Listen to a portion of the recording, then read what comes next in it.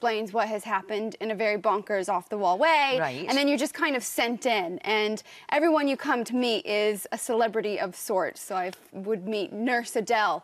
And so it's kind of a version of Adele that is this bonkers nurse that's hopefully going to give me some clues that I have to pick up on while she's bawling on my shoulder and bringing me to the floor. It's just nuts. I suppose you just have to go with it. You do. You just have to have an open mind. You have to go with it. Yeah. But at improv, it's like if anything pops into your mind, you just have to do it. And I'll apologize now because there were times when they're like, okay, you're going in here with a posh British accent, and that does not exist in me. Although you kind of are an adopted Brit. We've sort of adopted you, haven't we? I hope so. Yeah, we have. This does feel like home now. Oh, very much so. I mean, you got married here, you've got baby here. Yes. You know, your life, I guess, is here.